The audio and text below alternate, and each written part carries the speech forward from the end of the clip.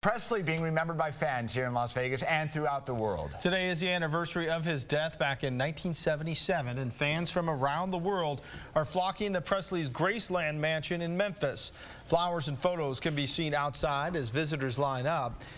Candlelight vigil is planned in honor of Presley. He died of a heart attack after battling drug abuse. Elvis being celebrated today in many ways, and over at Opportunity Village, they commemorated the king with a little contest.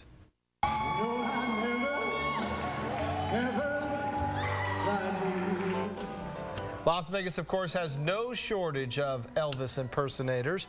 Today, the charity hosted Elvis lookalikes for a competition to see who best portrayed the king of rock and roll. Now, the event also including the Opportunity Village Elvi helping to judge the competition. And the best Elvis you see is right there in the black leather. $600 was the winning prize after getting the crowd quite revved up.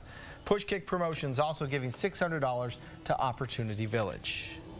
Elvis was a big supporter of Opportunity Village. He visited Opportunity Village. Colonel Parker would contract with us. We made his scarves. We made the Elvis live at the Hilton buttons.